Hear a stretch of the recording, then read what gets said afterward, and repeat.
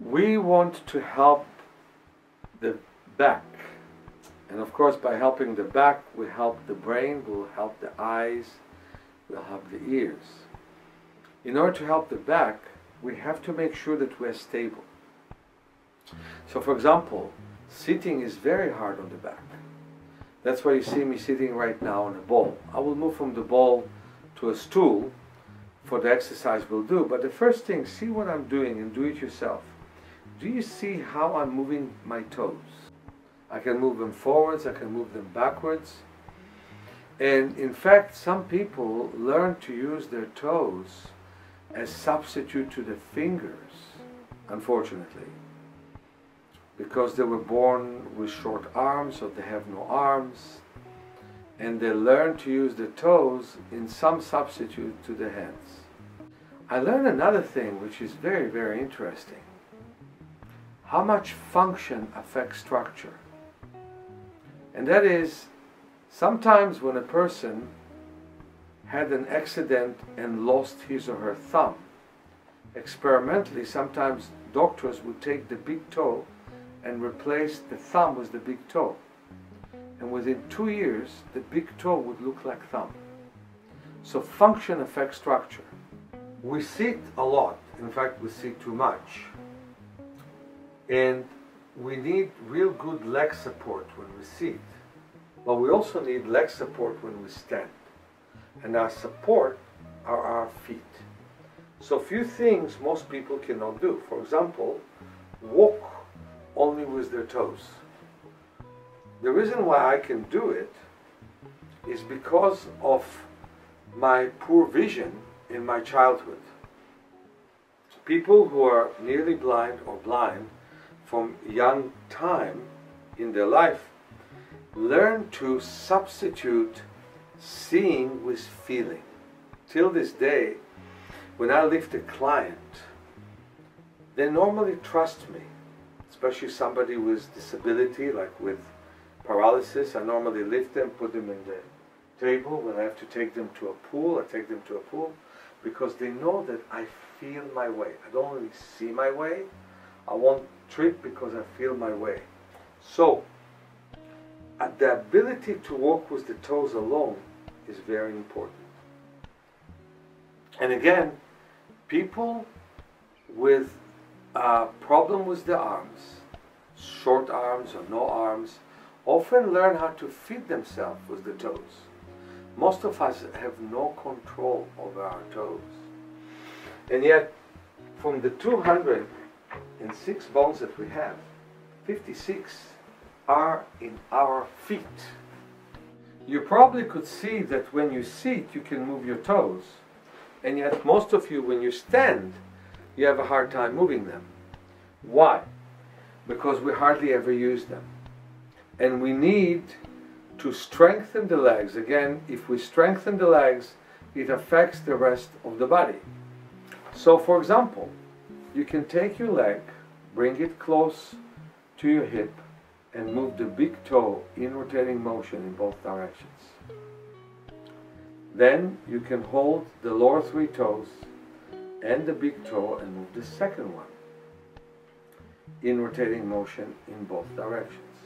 Hold the bottom and the top and move the third one in rotating motion in both directions. Hold the upper 3 and the lower toe and move the fourth one in rotating motion in both directions. Hold the bottom one, hold the upper 4 and use the bottom one in rotating motion, and then tap on your legs. Do exactly the same thing with both legs. Move the big toe in rotating motion in both directions. Move the second toe in rotating motion in both directions. Move the third one in rotating motion in both directions. Move the fourth one in rotating motion in both directions. And move the fifth one in rotating motion in both directions. Moving all 10 toes can make such a very big difference and can help you stabilize yourself.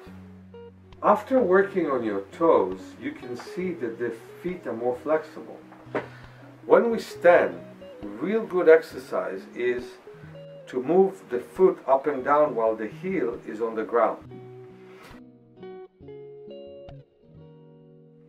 And the reason is that we have such strong muscles here. They're called the tibialis anterior and the extensor digitorum. Those muscles support the posture. So many people, because we walk on heels, even with shoes that don't have very high heels, just regular heels, we actually are very strong in being able to point the toes down like this, which is also good, but we don't have the strength to lift the foot this way. We also don't have the strength to rotate the foot as much as we need to. So many people have ankle cramps, twisted foot that leads to a lot of problems. It is the work with the feet that is going to stabilize your whole back, because when the parts of the brain, they're called proprioceptors, understand that the muscles of your feet support you, your back becomes relaxed. Hi everyone. So, can you do to your socks what I do to my socks? Can you just get your foot out of your sock this way? Many people think, wow, that's such a special thing you can do. I want to tell you something. I'm not 66 yet. I'll be 66 on September 21. I'm so proud I got my driver's license for 5 more years, you know. That's after people tell me that I shouldn't walk in the street without a white cane and a seeing eye dog. And admonished my parents, my grandmother and all that. But I don't have back pain. I didn't have back pain a day in my life. I sometimes had a beginning of back pain and got rid of it. And the reason is that I run and walk, just like today. I ran on the beach. Today was short. I went to sleep a bit late, which I shouldn't have. But I ran for a short run on the beach, on the sand. That definitely made my feet work much better. And it created this motion that I'm talking about. It makes you do this dorsiflexion, they call it, or I'm putting my toes up. It makes you do the inversion and eversion. Not as much plantar flexion that most of us are doing as we walk with the toes down and the feet up, and the heels up, sorry. So that does that. But the moment that your ankles have full mobility, few things happen. Because let's talk about the opposite situation. If your toes are weak, and I've shown you that actually it's possible to move the toes one by one, the ankles become stiff. So all of you stand up and see what happens if you stiffen your ankles. So then the knees become stiff. And if the knees become stiff, so do the hips. The hip joints become stiff. And when the hip joints become stiff, so does the lower back. And that's when many people stiffen the lower back, sometimes on purpose and wrongfully, because most educators tell us, tighten your abdomen. Like 6-pack is a big deal. Well, I can have people stand on my abdomen. I had somebody who was 333 pounds standing on my abdomen, moving them up and down. I have no problem. But the abdomen should not work for the back. That's what they teach you. You lift something, tighten the abdomen. You lift weights, tighten your abdomen. That's the formula for arthritis. And then the chest becomes tight and the middle back becomes tight. So let's start again. If your toes are weak, that's where it starts. And most of us have weak toes. I know of one woman, when she was a girl, she had poliomyelitis. And she had a very wonderful masseur who begged her parents to not do all the surgeries they did for polio in that time, in the 50s. And he was so right. Instead, her mom got her to the beach and got her to lift pebbles with her toes. And lifting pebbles with her toes made a huge difference in her ability to mobilize her toes. And it made a huge difference for her capacity to walk. She still limped, and she still is limping, but she's doing so much better than most polio patients ever done. Partially because of using my method, but partially because of that wonderful masseur that taught her mother, get your daughter, as paralyzed as she is, to work with the toes, and she was less paralyzed than she could have been. Most problems are secondary problems. Most paralysis, and I've worked with hundreds of people with paralysis, most of the situations in paralysis are secondary to the condition. You can have multiple sclerosis, but the stiffness in your hips is what's going to put you in your wheelchair. You could have muscular dystrophy, but stiffness in your body, arching your back, that can get you to the wheelchair. So we have to start with the basics. And this is when the toes are strong and firm, when the muscles of the foot are becoming balanced and the tibialis anterior, the front muscles work, then the whole thing is different. So let's start with the first exercise, which is a wonderful exercise, massaging your foot. You know, now because of the corona, I'm not flying anywhere, but anyone who knows me knows that the airplane was my second home. I used to fly and fly and fly. And due to my level of income, always economy. You know what's economy, right? They used to have economy which where people could sit, and then they made seat for people without feet, and later on people without knees or hip joints, and we all sit like in a group hug on the way in the plane. And if it is all the way to Europe from San Francisco, or to South America from San Francisco, or to Israel, you come with stiff back often, but I don't. Because the first thing that I do, and then the second thing I do a lot of massage with my back, but the first thing that I do is I'm putting this ball, and if you have a tennis ball, please do that. If you don't have a tennis ball and you're willing to crush an orange or an apple better, then do that. But I move the ball toe to heel and heel to toe. So I'm massaging the arch of my foot.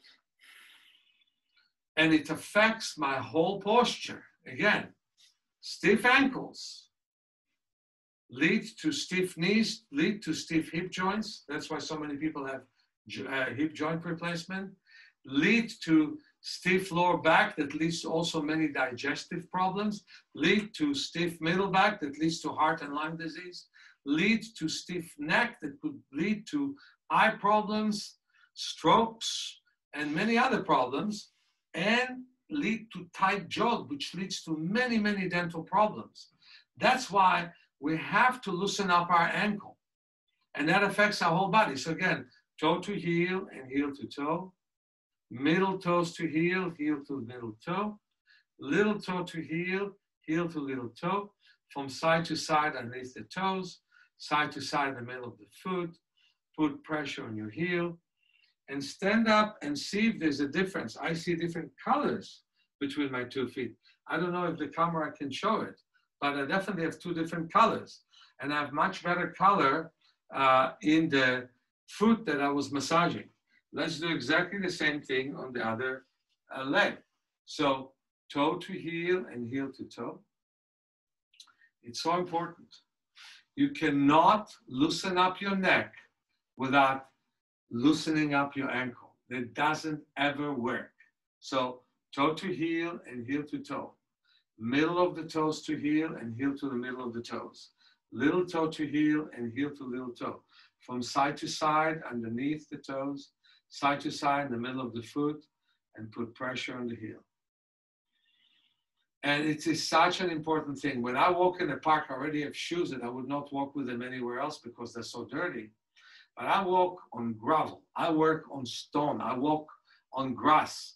It is so important to walk on uneven surface. In this lifestyle that we have when we walk with shoes on cement.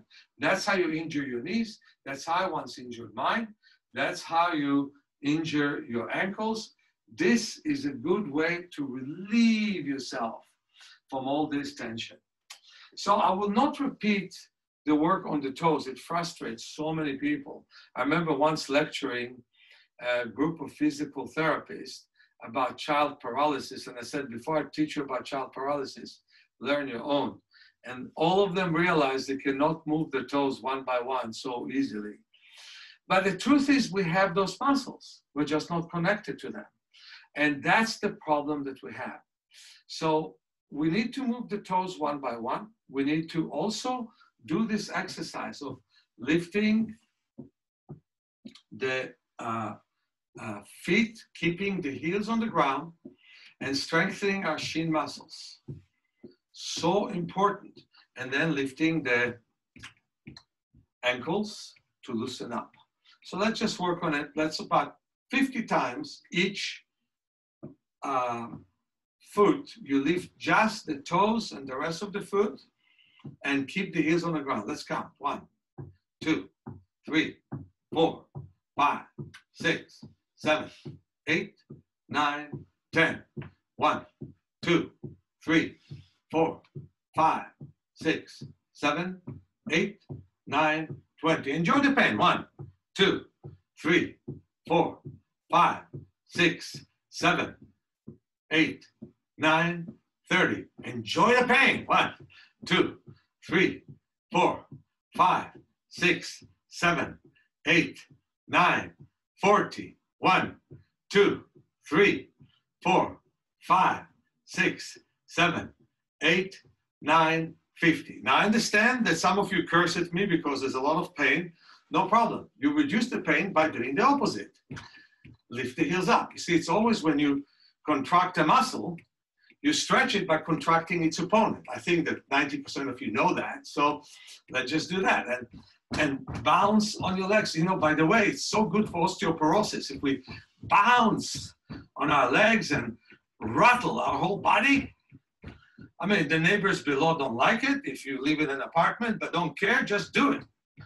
And we can also lift our arms a little bit and relax, and now move your hips in rotating motion a bit, and that affects your foot because you can pay attention. So we can do this exercise of, first of all, moving the hips in rotating motion, moving the feet in rotating motion. You know, people who do reflexology believe that pressing on different part of the feet affects the whole body.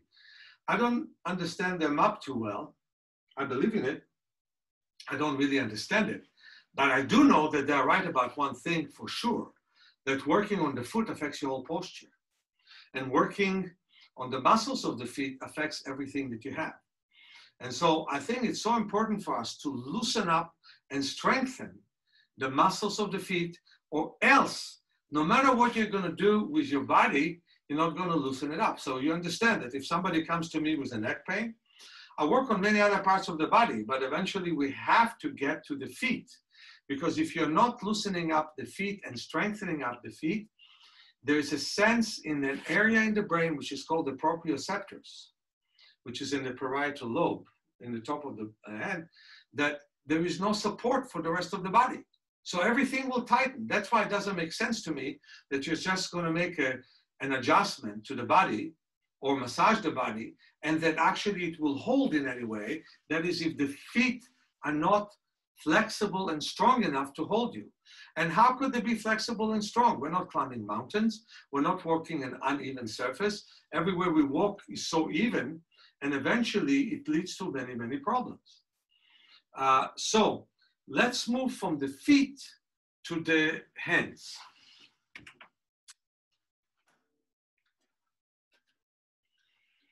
So I think it's a very important thing that I convey to you, that working on the foot is so important. Walking an uneven surface is so important. So any one of you has a park near you. I mean, I must say the nicest thing about where I live, you know, everywhere is hot right now. San Francisco, especially in the outer sunset, is cold. It's a blessing comparing to some places on how hot they are. But what's nice about San Francisco and where I live is the Golden Gate Park. walking there is so wonderful. The distance are so nice. It almost feels like a nice orchard or maybe even a little forest when you walk there. And I do it daily, almost these days. And also the beaches are so wonderful, near our school, near my home. And the unevenness is what prevented me from having back pain in spite of sitting in tight seats in airplane, sometimes for 10 or 15 hours. So this is what's so important, that we're very sedentary and that when we walk on rigid surfaces. And we have to find a way to not do that. Now, let's talk about neck pain. Why do we have neck pain? Well, there are many reasons, quite a few reasons. But one of them is stiffness of our fingers. You know, we learn to write with tensing our fingers from first grade. When little Pedro or little Johnny was told, hold the pencil tight so you can draw and the pencil doesn't fall from your hand.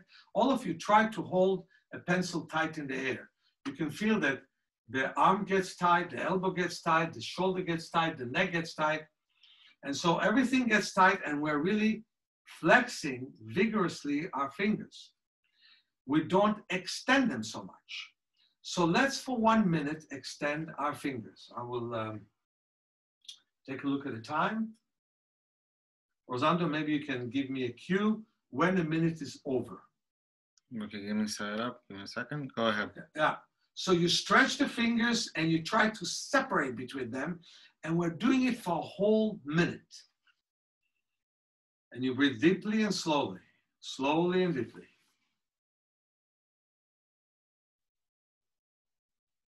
And you can see that extending them is not as easy as flexing them because we're so unused to extend them. You know, in the past, author wrote with feather and quill, not even one report of author cramp. These days, there's so many people who use the computer and a third of the workforce has cramp in their hands. Why? Because we are tensing the shoulders whenever we use our hands. So now do the opposite. Is it a minute? Mm-hmm. Thank you. Well, my apology for the strain I caused you to have. Now let's start and work on the fingers the way we worked on the toes. Move your thumb in rotating motion in both directions. And stretch the thumb because it's always easier to move after you stretch, and move it in rotating motion.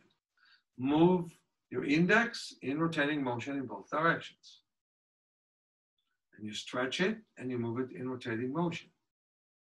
Move your middle finger in rotating motion in both directions. Stretch and move it in rotating motion. This is the hardest. To move the fourth finger is the toughest, the ring finger. Musicians can do it. I heard the joke that the difference between somebody who can move his fourth finger and somebody who can, the one who can move the fourth finger can play the cello, and the one who can't has to buy a ticket to hear that person. So now we're moving the fourth in rotating motion and the fifth in rotating motion. Both directions, stretch and move it.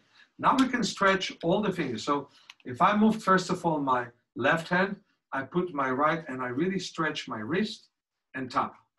I'll do the same. Now feel the difference between the two hands. And now let's do the same thing in this one. Move the thumb in rotating motion. Move and move the thumb and move the index in rotating motion. Stretch it and move it.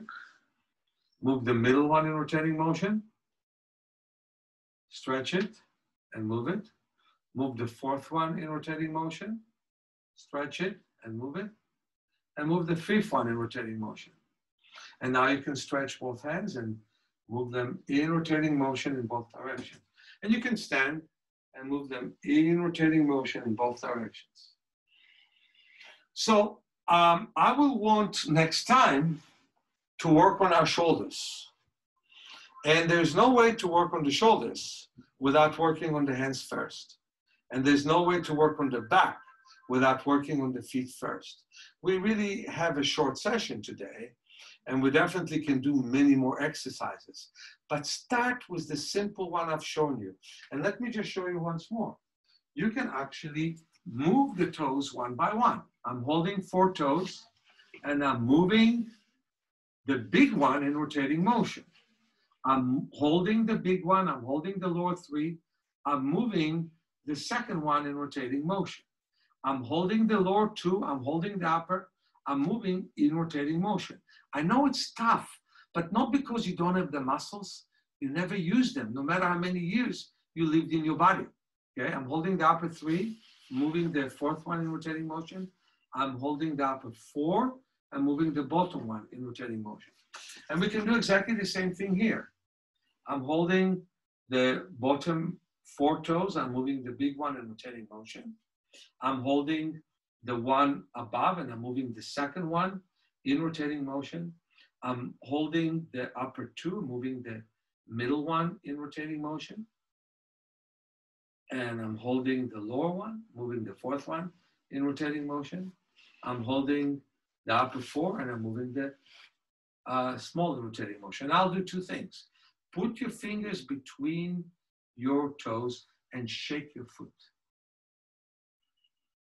And again, put your fingers between your toes and shake your foot. It goes like this. The more movement in your body you're aware of, the more sensation there is in your body. The more sensation you have, the more movement you have. So example, many people have sore thumb. What do you do with that? You squeeze the area in, like you follow the radial bone, and you squeeze the beginning of that sore thumb. And it may hurt, but it's worth it. The thumb then is much less sore. You sometimes have sore index. So you go with the radial and you squeeze near the elbow, pretty strong. You feel your 3rd finger. And you go again between the radial and the ulna and you squeeze the top, you press on it. It hurts, but it's worth it. You take the 4th one and you go near the ulna, but not all the way, and you squeeze this area. You take the little toe and again you go at the ulna and at the top of it you squeeze. And now you can feel the difference between the 2 hands, the one that you were hurting and the one you didn't. Same thing here. So you see, massage or body work and movement are connected. It's not just lie down and enjoy yourself. It's lie down, get a massage so you can move better. And the same thing has to do with your body. When you do deep tissue, in this particular case, it's in order to create more movement. And that's why we did what we did with the ball, and we'll do it once more before my session is over. That's why we do it here. And so I'm going to fold the chair, and we'll do once more the work with the ball. So all of you can have the ball, please take it. And again, the purpose of this massage isn't simply to enjoy it or to hurt yourself or something. That's good too, but it is to take away the stress. That's why it's good sometimes to lie on tennis balls, and you can do some work in that direction. My book, Awakening Your Power of Self-Healing, is wonderful ball exercises that you can lie on, you know, and I would really suggest all of you work with them. But I think that what's important is that you massage in order to move better. There are other reasons for massage, in order to feel more. And I remember, I'll never forget, there was one wonderful lady who I admired and loved and still love. And she was a very advanced Zen priest, but she had her 2 breasts removed. And she was depressed. And I was teaching her self-massage. And she said, Meir, you're teaching me to love myself again. And she was then in her early 50s, and she died in her mid-80s. And I really credit her insight that when she learned to massage herself, that she learned to accept herself more. So be patient, and slowly you move from big toe to heel and heel to big toe. And you press along the way and you feel some pain. There's no big deal. Then from the middle of the foot to the heel, heel to the middle of the foot, little toe to heel, heel to little toe, from side to side underneath your toes, side to side in the middle of your foot. Put pressure on your heel and then move it in rotation. And again, we'll do exactly the same thing here. Toe to heel and heel to toe. And you know, I'm now teaching you, but you can, on your own, at home, start to do it in a way that feels right to you. It doesn't have to be exactly what I teach you. Absolutely not. That's not my method. In my book, Awakening Your Power of Self-Healing, we have 600 exercises, 400 illustrations. Not that I expect you to do all of them, not even in 1 year, but many attempts to see what works for you. So again, toe to heel and heel to toe. Little toe, 3 toes to heel and heel to 3 toes. Little toe to heel and heel to Meir, toe. move a little bit back so you can see your feet a little bit. Thank you very much. Right there's good. That's better? Yeah. Okay. So big toe to heel and heel to toe. Middle of the toes to heel and heel to middle of the toe. Little toe to heel and heel to little toe. Side to side underneath the toes. Side to side in the middle of the foot. And put pressure on your heel. And I really think that in that I will wrap up our short session. I want to meet you every Thursday. And next Thursday we'll talk about shoulder relief. And we started today by working on the hands. Again, I like to remind you the fact that these days, 1/3 of the people who use the computer have all kinds of problems, from carpal tunnel syndrome to problem with the elbows. And it could all be prevented if our fingers would be more agile. And much of our neck pain would have been prevented with better fingers, but also with mobile toes. So I'm going to open right now the floor for questions and answers, and I'm eager to answer any question that you have. Well, so far nobody has raised their hand, but somebody wrote on the chat, I have 1 bunion on my right big toe. Any tips? Yeah, the tips for bunion is as follows. What you do, can people see me from here? Yeah? They can see you. Yeah. So what you do is, let's say you have bunion in your side here. So you press the bone inwards. So you pull it out. So first of all, you do the movement with the toes that we did. But second of all, you move out and you press the toe inwards. That makes a very big difference. Also, when you walk, try to walk sideways like this several times, back and forth. That's going to make a big difference. What doctors often do is they cut the bone.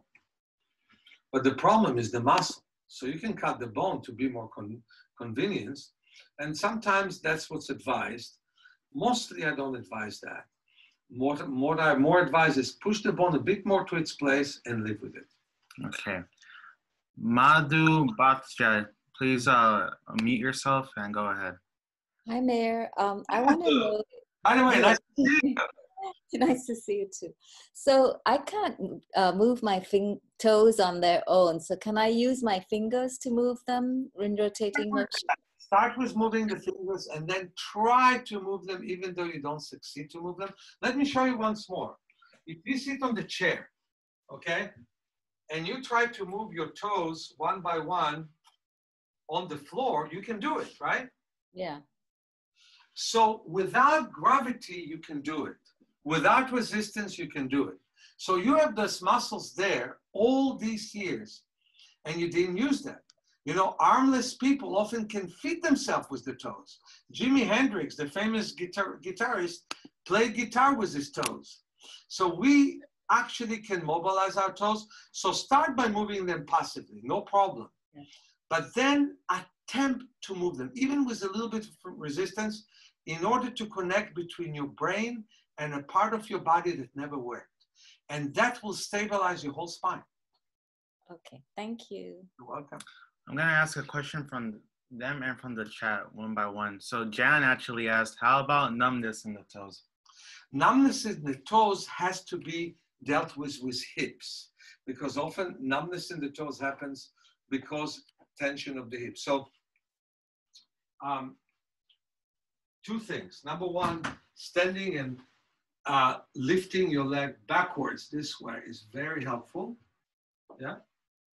Second of all, working a bit with the calf. But third, if you have a yoga mat, I will just lie on the carpet here, bending and straightening the legs like this is fantastic for numbness of the toes. Putting the feet together, rubbing them, and then moving the legs one by one from side to side. This way is good.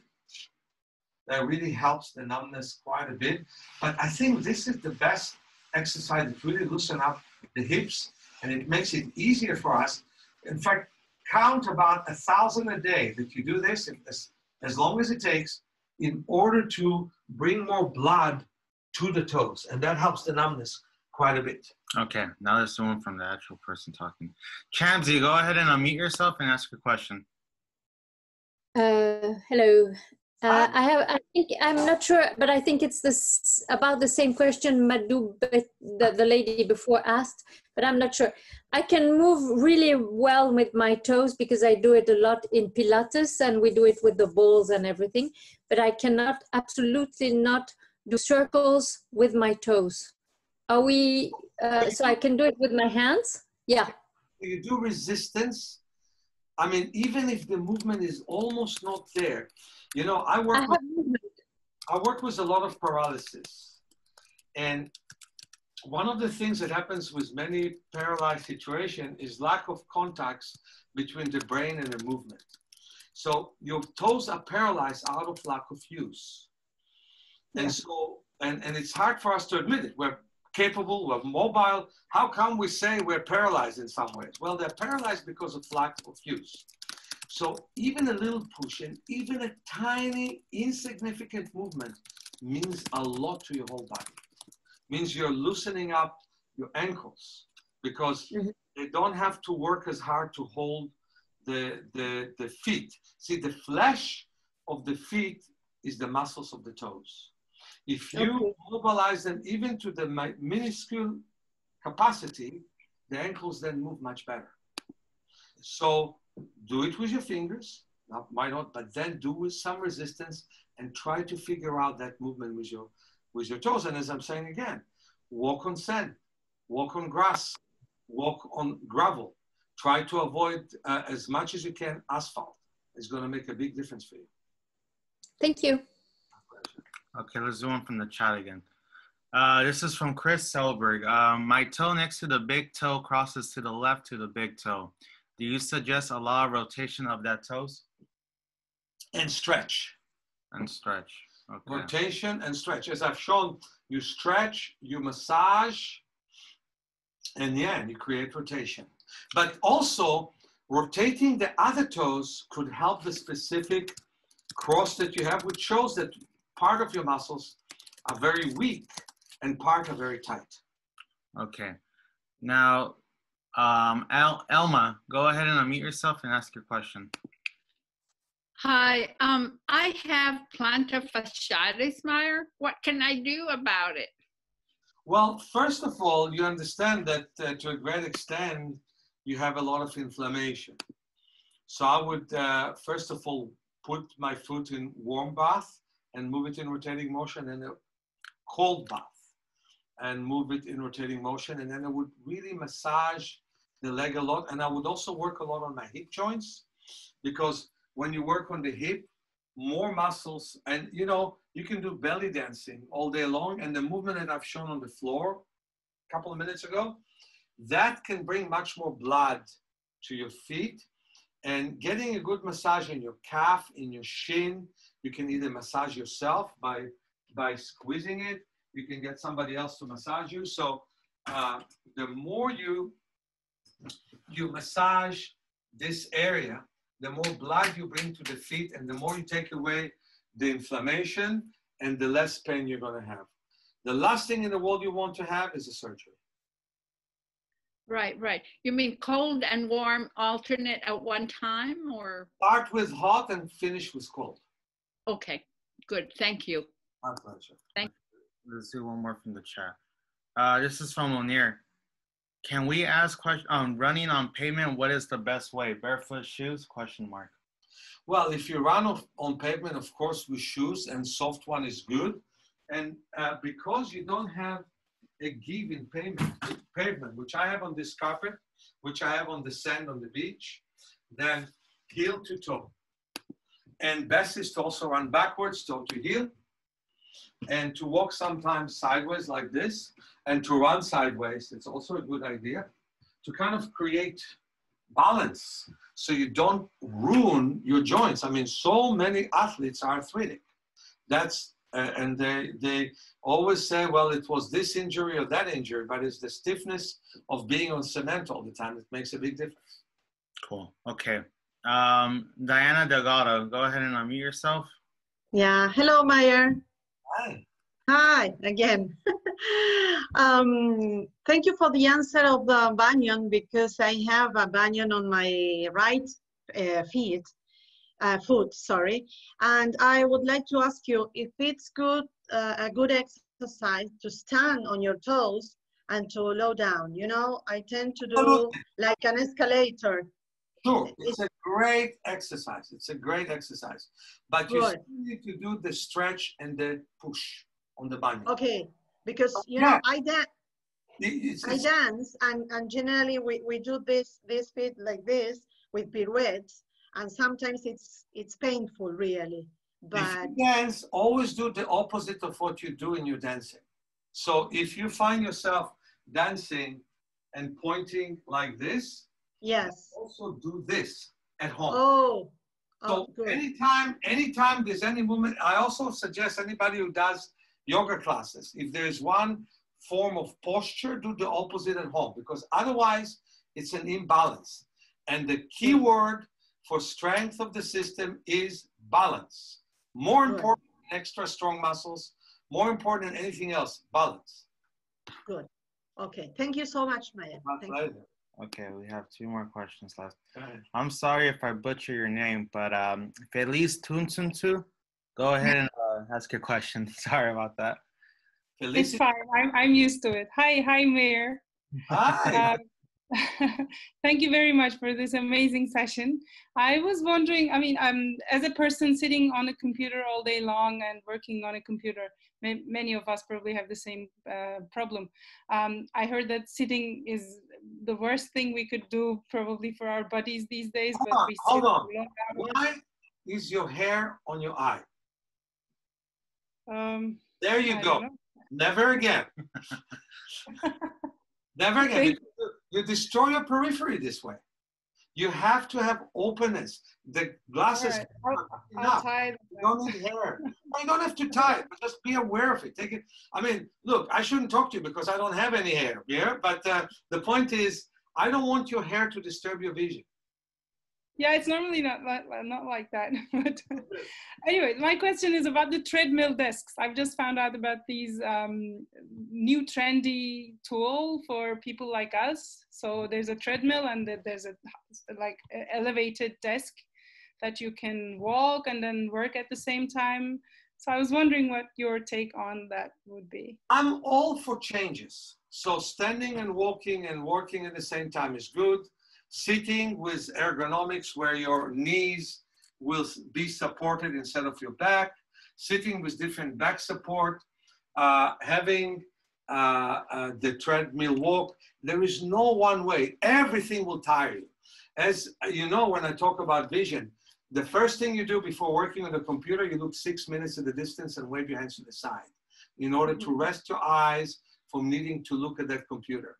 After every 2 hours, you owe it to yourself to leave the computer, look at a distance. And I would suggest without glasses, not trying to see it, but looking at it. I think this I do that, but perhaps for the back and the posture. Every 20 minutes, you stand and you stretch like this. But if your question is, would the treadmill station solve everything? No. It's good to do it in different manners. So the answer is do it, but then also allow yourself to have a chair that you can sit as well.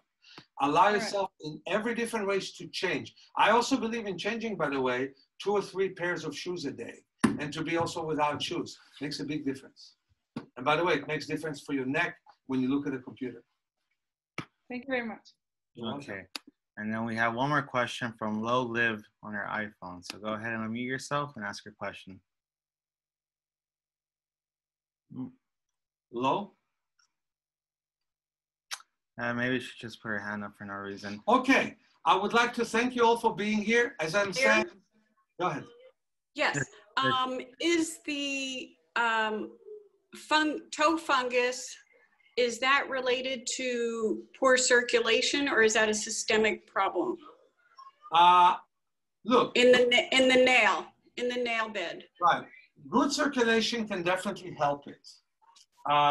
And moving of the toes can definitely make a big difference for the fungus.